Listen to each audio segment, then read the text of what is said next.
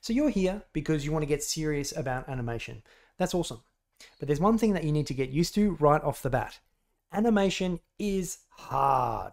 So you are probably going to suck, but that's okay. Everybody sucks when they start out, and it's all part of learning. Now, animation is a continual learning process. You will always be learning and improving, no matter how long that you've been doing it. You never just wake up one day and you've got it figured out. It's a journey. You may have heard the saying, learning to draw is learning to see. And that's true. When you're learning to draw, you actually have to train your brain to pay attention to all of the information it is actually seeing, and then interpret that through your arm and your hand and onto the page. Well, animation isn't too different to that at all. But not only are you observing what's happening in a single instant of time, but you're also observing the changes over time. So what's the key to learning animation and actually getting better? That would be developing your eye. That means learning to see faster, learning to see better, learning to see what's happening, learning to see what's not happening. Now, why is developing your eye important? Basically, the better you see, the better you will animate. Okay, so let's do a little bit of a test. Let's see if you can spot the difference between these two examples. Here's the first one.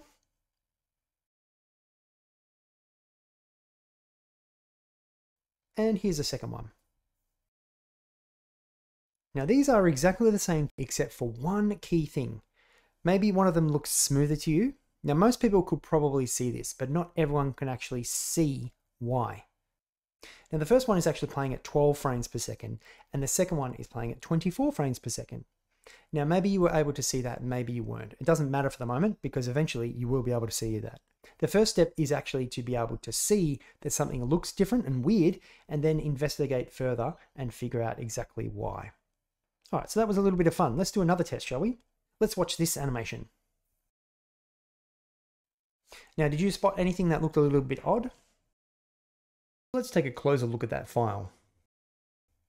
So here I am, I've just opened up my file and I'm just going to scrub through and see if I can spot any of the issues that I have noticed in that video. So there's kind of something weird happening around frame 15, or then again on 28, and this kind of section here, 28, 29, 30 looks a little bit odd. Then from 36 to about 41 looks a little bit weird. And then our ending looks a little bit linear, and we're hitting a wall kind of there. So just turn on some grease pencil notes just to kind of emphasize what I can see. Now, okay, so from here, we've actually got a contact frame that's not actually touching the ground. So that's just some bad animation there on whoever animated this one. Now this one here, frame 29, we're actually going through the ground. So that's a little bit too far. Now the next section here is a spacing error. So we're actually bouncing off the ground and then accelerating. I'll talk about that issue. It's a very common one. I'll talk about that issue in a later video. And then from 36, you can see my arc starts to slow down and it's kind of skewed to the right. And we don't want that. We want a nice parabolic shaped curve. And then from about here, this ending, I'll just play this at normal speed. You can see it's a little bit linear and then it hits the little wall here. So it kind of just goes clunk and bounces off an invisible wall. Just turn off my invisible wall and you can kind of see it there. Now, I don't expect you to be able to diagnose the exact problem from a single viewing of the animation, but the idea is to develop your eye to a level where you can at least notice that something looks a little bit wrong or weird, and then you can go back and investigate further and figure out exactly what the issue is.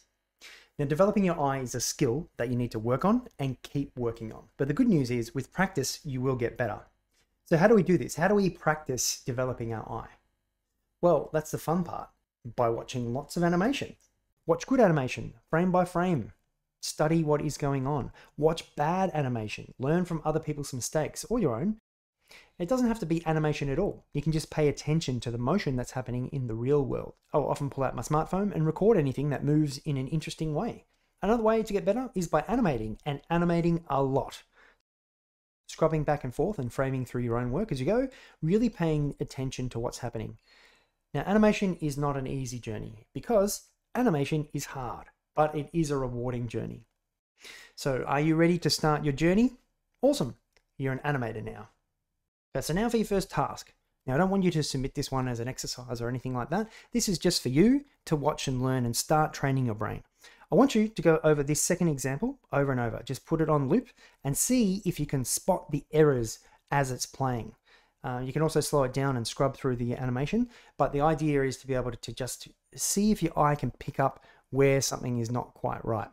And that is a starting germ that we're going to build on to develop your eye.